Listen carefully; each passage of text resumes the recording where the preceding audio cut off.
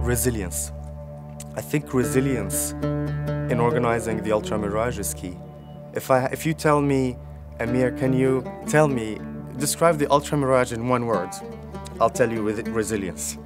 Resilience actually defines the ultramirage. I think, particularly for my generation and yours, most of us go through our lives not really being tested. We haven't had to go through a war. We're going through something pretty bad right now, but we haven't had to fight. We haven't had to defend our families physically. And I think maybe for a lot of people this represents an opportunity just to do something outside of their comfort zone. And that's how it is for me with this race. It's just so ridiculously difficult that I want to try doing it again and again.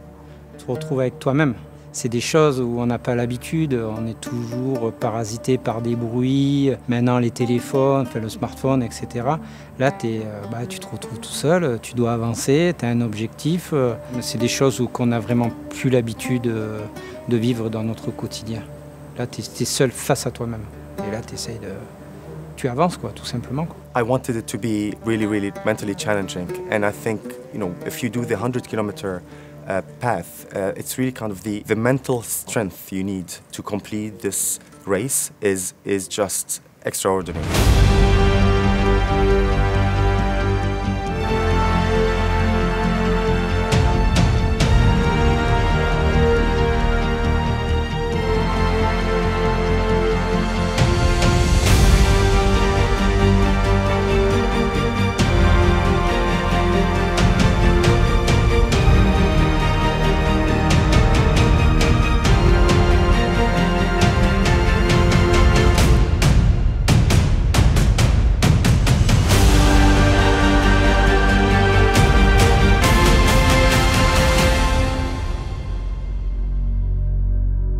I'm really, really pleased to be here, and I think I can speak only for myself here. For me, this race, every year, beginning of October, it's something I look forward to, and I think, for everybody, this has been a really difficult year. And for me, it was always just a little light at the end of the tunnel to look forward to. And I think, when times are tough, and it's tough for everybody, I think we need something in our lives to look forward to and anticipate. So yeah, that's why I'm here. And it was, it was difficult for me to get here. And I think I'm the only British guy who made it. But I wanted to be here, and I think it just sends a message just to me that, there's hope. There's life, the light at the end of the tunnel. So yeah, that's what this represents to me, and I'm really, really pleased to be here. So I came to Tunisia earlier this year just for holiday, and I fell in love with the country, and I specifically stayed here in Tozeur. And so I found out about this race. Actually, someone contacted me, and I've done a desert marathon before, and it's my favorite marathon in the whole world, just because it's truly like an out-of-body experience, being alone in the desert. So I was really captivated by this race and just that feeling of, again, being alone in the desert and with the heat and everything. So I just decided, this is something I had to do. En fait, l'ultramirage, tu viens courir un ultra, mais tu repars avec une famille. On revient découvrir à chaque fois le désert, on revient voir la famille. Ça devient un pèlerinage, j'ai envie de dire, c'est une fête de famille. La première fois que Sébastien est revenu de la première édition, je garde beaucoup sa phrase en tête, c'était sa découverte du désert. Ça l'a beaucoup marqué, ça l'a changé. Il voulait absolument qu'on découvre ça. Donc moi j'ai envie de le découvrir à fond. Et je m'attends bien sûr à de la difficulté, mais je m'attends aussi à être portée par toute cette spiritualité, j'ai envie de dire. C'est une course solidaire pour moi. Je récolte des fonds pour une petite fille qui est polyhandicapée. C'est une motivation extrême. Je ne suis pas toute seule.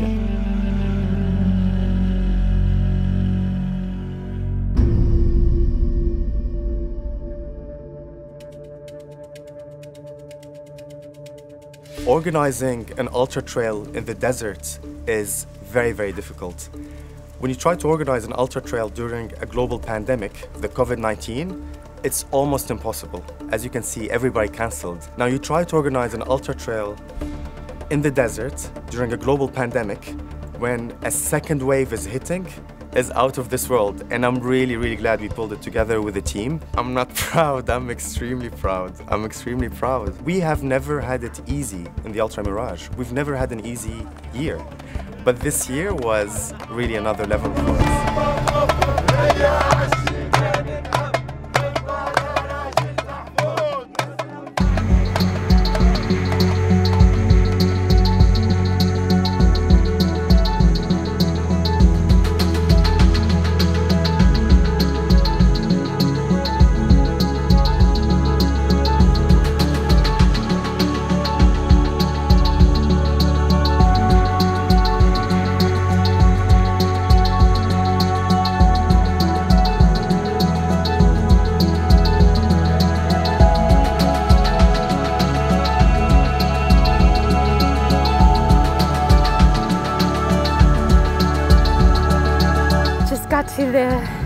20-kilometer checkpoint, and to be honest, I'm feeling pretty nauseous. I think I'm just was really nervous at the beginning of the race, but we continue, and I'm now 1/5 through this crazy desert race with a mask on too.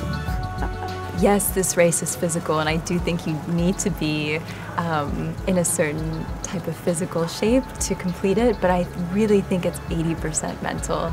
And like I said, if you can somehow shift your thinking away from negative thoughts of it being a really tough race and why are you doing this, and I think it requires you to be really focused on simply finishing and getting to certain points.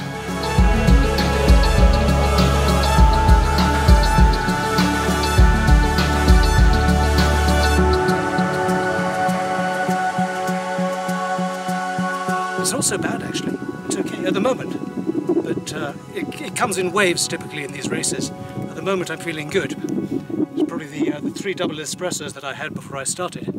But as soon as that wears off, maybe I'll stop smiling.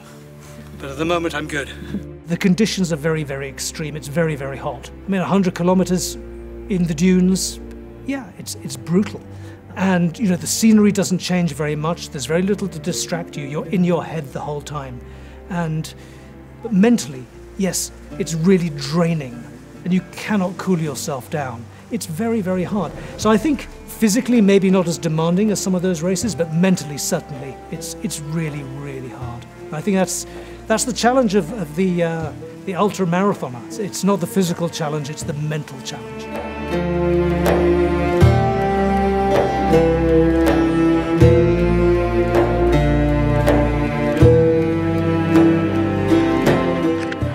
Kilomètre.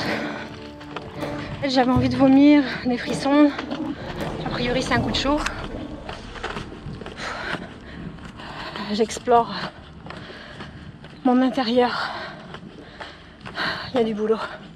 J'ai jamais rien vécu de tel.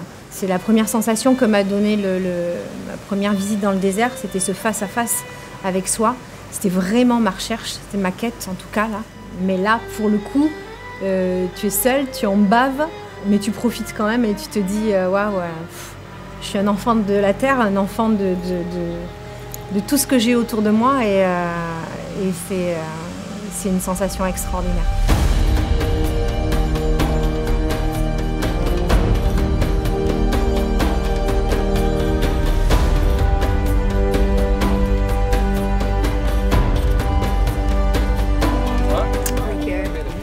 We've all made it.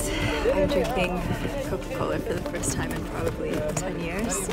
And honestly, 5 minutes ago, I thought I was going to give up, but that somehow is not the case, so here we go. I definitely wanted to drop out. Like, that was a thought that crossed my mind, but I think, you know, once I got to checkpoint 2, kilometer 50, I drank a bunch of Coke. The volunteers were taking such good care of me, and it's like, I have to go on, I have to move forward. And le matin, j'avais peur. J'avais une peur que j'arrivais pas à expliquer.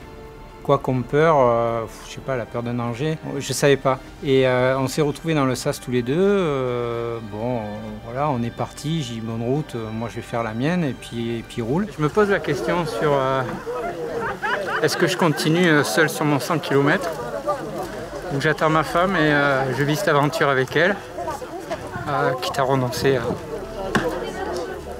à tous mes entraînements, tout ce que j'ai mis en place. C'est une histoire d'une vie, quoi. On a partagé tellement de choses ensemble et que j'ai envie de partager ça avec elle. Puis au bout d'un moment, je me suis dit, ouais, l'aventure, c'est la sienne, elle a toujours été là pour moi, elle me supportait et j'ai dit, ouais, bon, laisse tomber, ta médaille, ta 4e médaille, il y en aura d'autres, il y aura d'autres courses. Et c'est là où, en fait, je me suis mis un peu à pleurer, vider mon sac intérieurement. Et j'ai dit, allez, j'abandonne et je fais demi-tour, je suis allé la récupérer et, pour l'aider, pour qu'elle finisse, qu'elle arrive au bout de son but. I can't cool down, it's shit.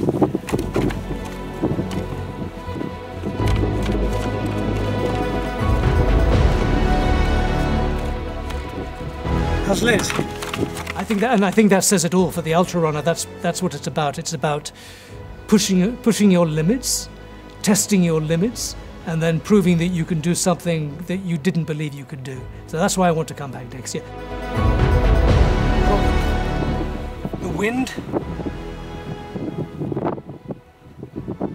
and the very soft sand.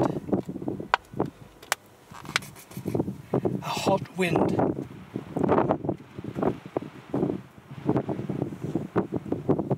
There seems to be so little oxygen. I was feeling very strong, and I thought to myself, this is going to be my year. I'm going to get a very good time this year. And as time passed and the conditions got worse and worse, it wasn't a question of a good time, it was a question of finishing. And I couldn't do it. I couldn't do it. So I'm feeling very guilty that I didn't push myself a little harder. But it's a good reason for me to come back next year. Unfinished business in the desert.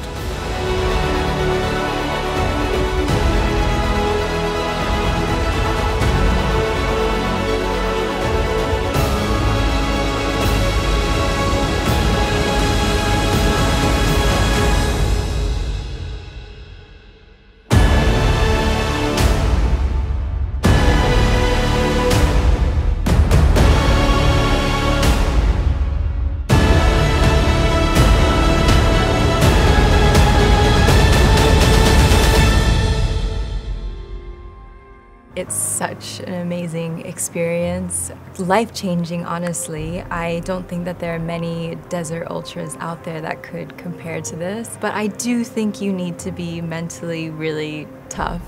I don't think you need to necessarily have run an ultra before, but I think you need to prepare for some intense weather conditions. But I mean, overall, like, the race itself was so well organized. You felt really supported. Like, if anything went wrong, you know that someone's gonna be there in 2 seconds. And I think that is also really important in this type of race, that you feel like the support is there. And I would absolutely recommend it to anyone, but I do think that anyone who does the Ultra Mirage needs to be mentally ready to push through some intense conditions. Incredibly harsh environment. You know, I'm like a soft English guy, you know? I grew up in great luxury in England, and then, you know, you come to the desert and you're put in this situation which is very, very extreme. And yeah, you learn a lot about yourself. The contrast is amazing. So yeah, that's, I guess, I like this race particularly, because it is so hard. And yeah, I'm looking forward to giving it another go. But as I said yesterday, I thought my racing career was over. But now, yeah, I'll be back. I think for anyone who is thinking of coming to ultramirage, what I can say is, when you run the ultramirage, you don't come somewhere in the desert and you run, you take a medal and a nice t-shirt and you leave. You're gonna be joining a family, you're gonna make friendship, you're gonna become very close to people you've never thought you'd be close to. What I love about the ultramirage, one of the features which was very important to me, is I want it to be an equal race. It doesn't depend on your gender, on how much money you have in your bank account, about, you know, your school degree, or if you went to university or not. It does not matter, because the ultramirage reduces you back to your human stage.